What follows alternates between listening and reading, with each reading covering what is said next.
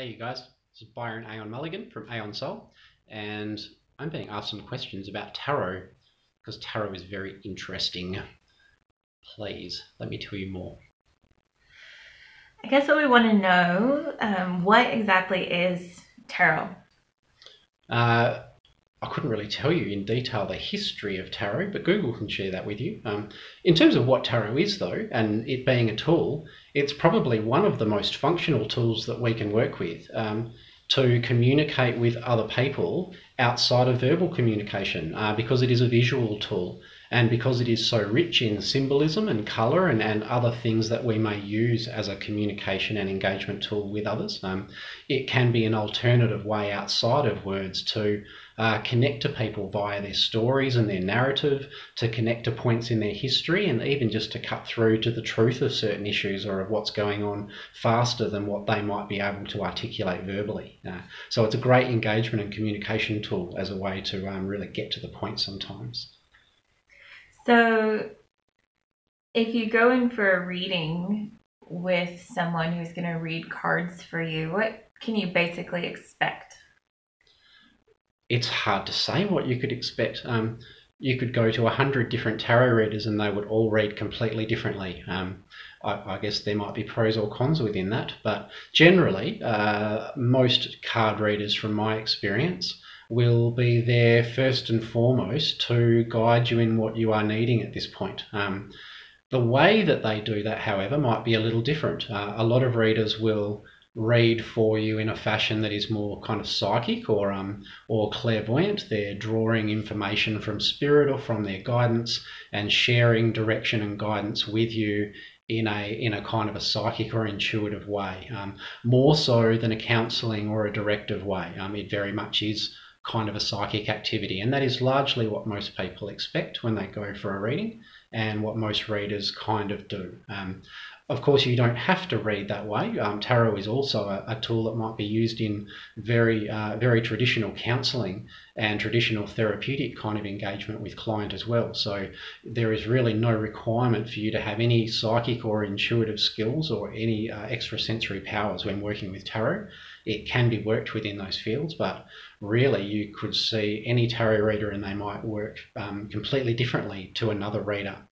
Generally though, of course, the goal is to assist you with a problem or to assist you with your direction at this point in your life.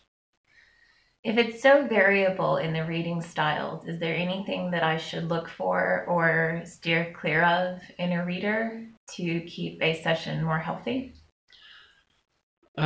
Your own intuition in how you sense people is first and foremost. Think about the way that we generally meet people in our day. You know when you have a good vibe for someone or not, and you know when someone feels true and feels trustworthy or not. All of your senses will tell you if someone that you meet is a good match for you or not. My caution around seeing a reader would just to not to feel obliged to actually pay money to someone that you don't feel a match with, just because you're there for an appointment. If that person is not the right person for you and you know it, my advice to you would be to maybe pause that for a while and to maybe not sit with that reader. My advice is that people are like products, and in terms of services, it is good to shop around and it is good to find the right person that is right for you, as you would choose one product over another, knowing that for now that person might be right for you, but again, just like some products, after a time that product might need changing. It might not suit you. So for now, really work with your own inner guidance around what feels right for you and don't feel pressured or obligated to have to follow through with a session using a service that you know really isn't ideal. There are millions of readers around, various styles and so forth, so you don't really have to feel locked into any one person in particular. Other things just to be aware of course, is the level of helpfulness that that person is giving you, and you'll generally know not too far into the session whether that person is really hitting the mark for you. Now, what do I mean by hitting the mark? If they are a psychic reader, obviously hitting the mark means accuracy to a degree, and they are giving you information that, apart from its helpfulness, will be absolutely accurate and true and correct, and you will know it. But of course, apart from accuracy, you're also looking for some helpfulness because they're charging you money. And so you want to leave with a bit of clarity or a bit of what it is that you're after. And so accuracy as well in terms of helpfulness and hitting the mark where it is allowing you to see your situation or problem a little more clearly, and you have more of a plan A or plan B when you leave. The one thing that I tell people a lot around readers is that most of them are reading for the sake of entertainment value. It really is a psychic exercise, which is agreed on by a lot of clients as well, where the entire reading is really just to kind of blow you away and with the information that a reader can ascertain from wherever they gather their information from. And for the end of that reading, for clients to go, whoa, that was just amazing, and that reading was incredible, and they knew all of this stuff and all of this stuff and so forth. But my question to those people is that, well, how clear are you on your life right now? How clear are you on the stuff that you were murky with only an hour ago? Have you come to a conclusion and a clear decision? Do you feel more motivated? Have you solved a problem? Have you found an answer? Because while someone might be profoundly psychic and amazing with their information and very insightful, and that is a genuine skill, it has no automatic bearing on the usefulness of that reading. And I believe if someone is to charge you money for a reading or any sort of a service, there is a duty of care within that to be of value for money.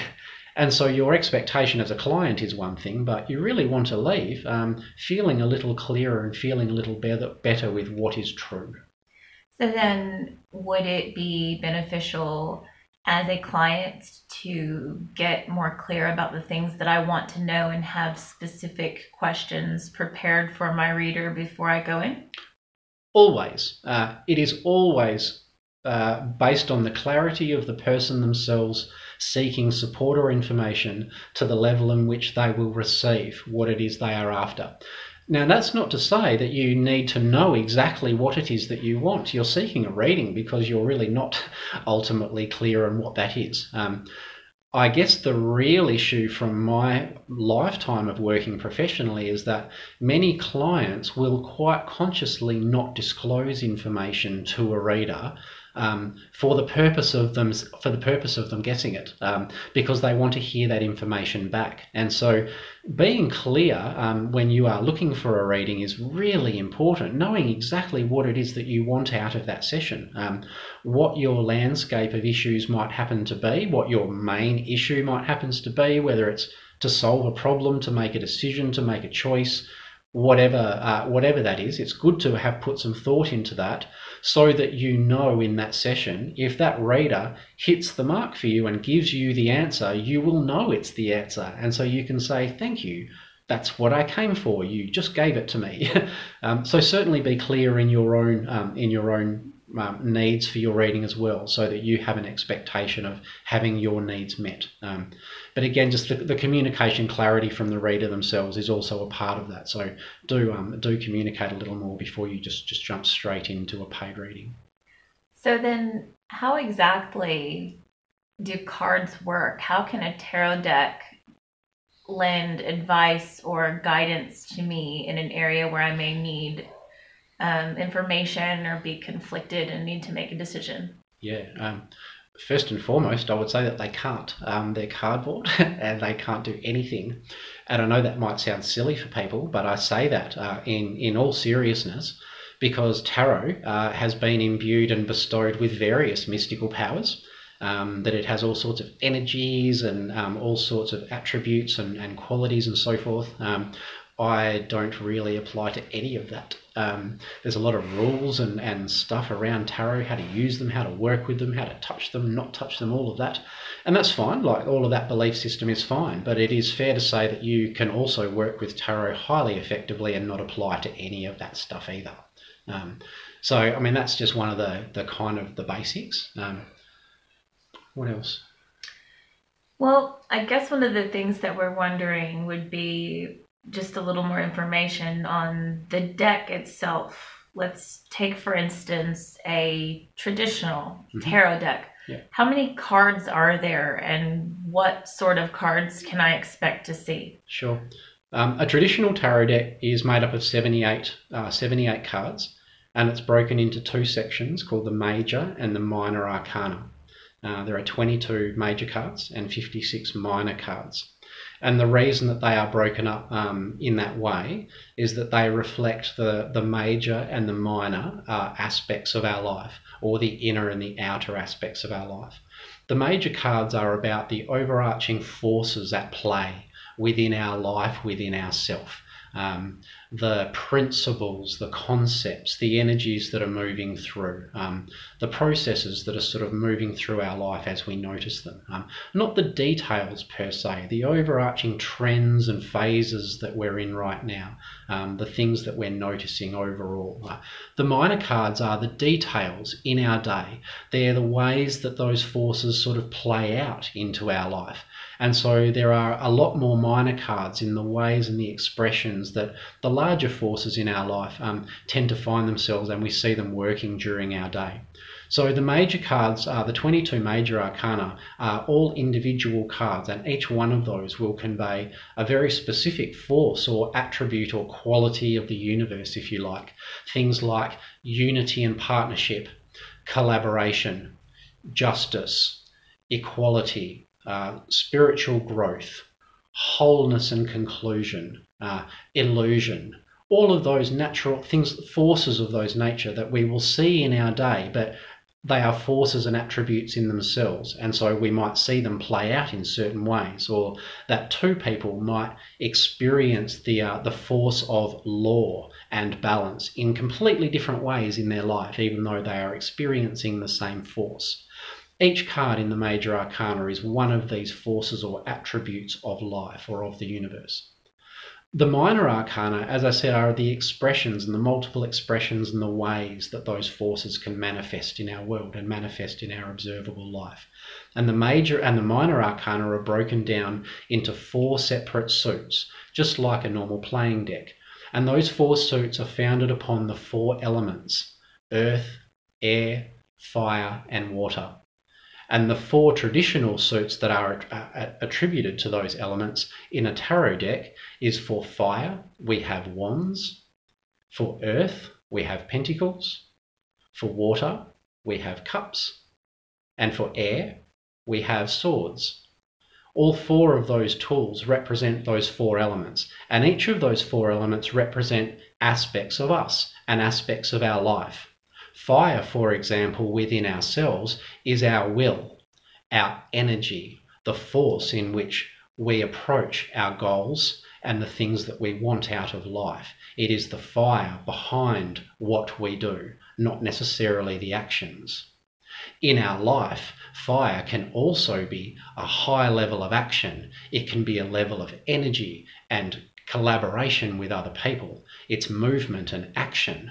So each element may be attributed archetypically both internally and externally to our world.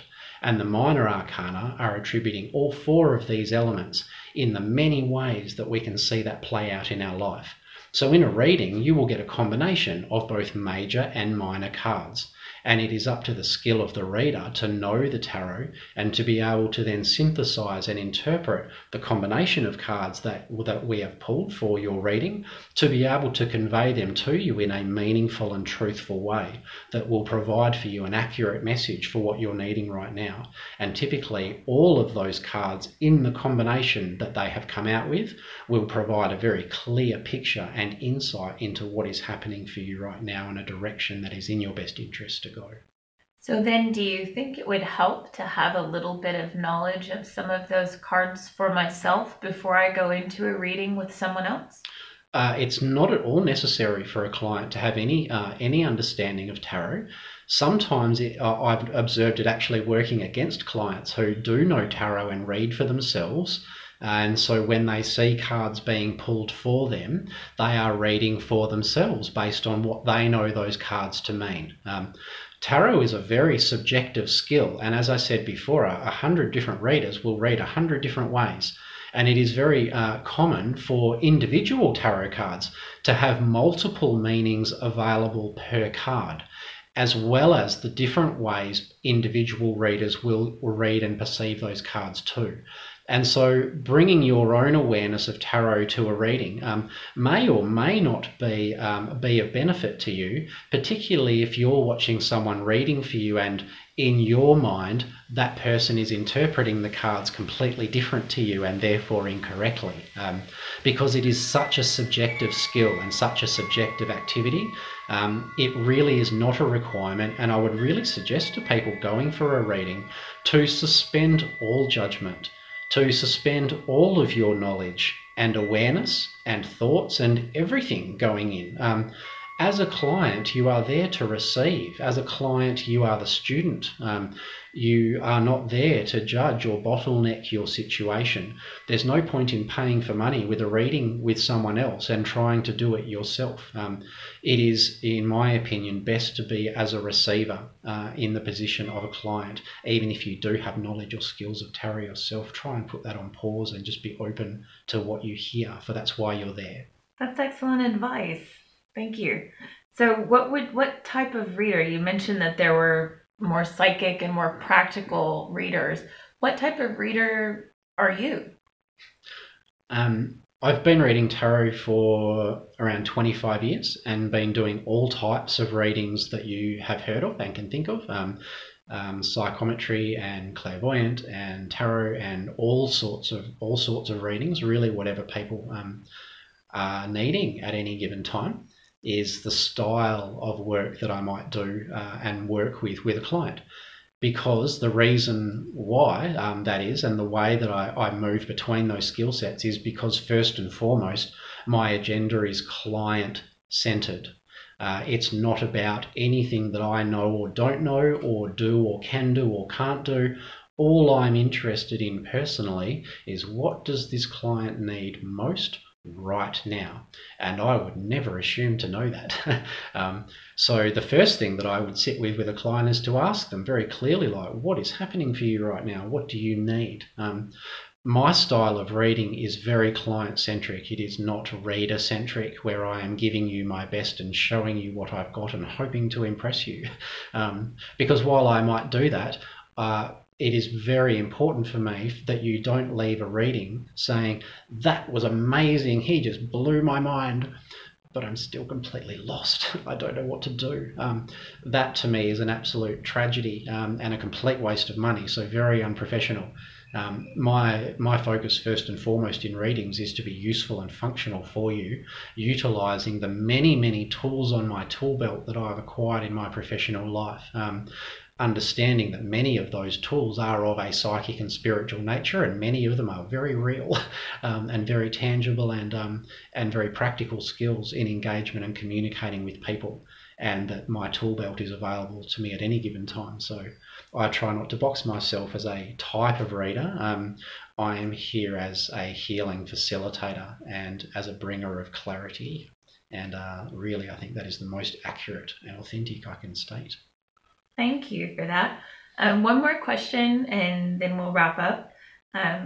Would you be interested in facilitating an online teaching series for those of us who might want to learn more in depth in how to read cards, maybe in the way that you do? Would you be interested in teaching? And then if we wanted a personal reading from you, how could we get in touch with you for that? Yeah, I'm always available for both of those. I love working with tarot, and if anyone is keen to learn more about tarot and working with tarot professionally, which is not scary and very simple to do, I would love to teach you really anything that I have learned in my time, so that you can work with this tool effectively for yourself, just personally or professionally, in a way that you can incorporate into your business. It really is a fantastic and useful engagement skill in working with clients in a healing and therapeutic way, and there is always more to learn, both personally and with the cards themselves. So if anyone is interested in learning tarot, please message me via the Aeon Soul page. It would be a pleasure to put a group together and to deliver a class for everyone, and we'd be able to do that online. We'd probably take a few hours. It'd be very simple and we'd have a great time doing it. But for personal readings, again, this is part of the work that I do, and I offer this work 7 days a week. So if anyone's interested in connecting with me for a personal reading, I charge $150 for my readings, and we have no time limit. So we can get into absolutely anything that you like. And if you feel that I can be of some support for you and offer you some clarity in the way that I work, then please again message me via Aeon Soul, and I would be very happy to sit with you and honoured to help you gain some clarity and find what you're needing right now. Well, thank you, Byron. I look forward to speaking to you again soon. Pleasure. Thank you so much for your time. Cheers, guys. Bye.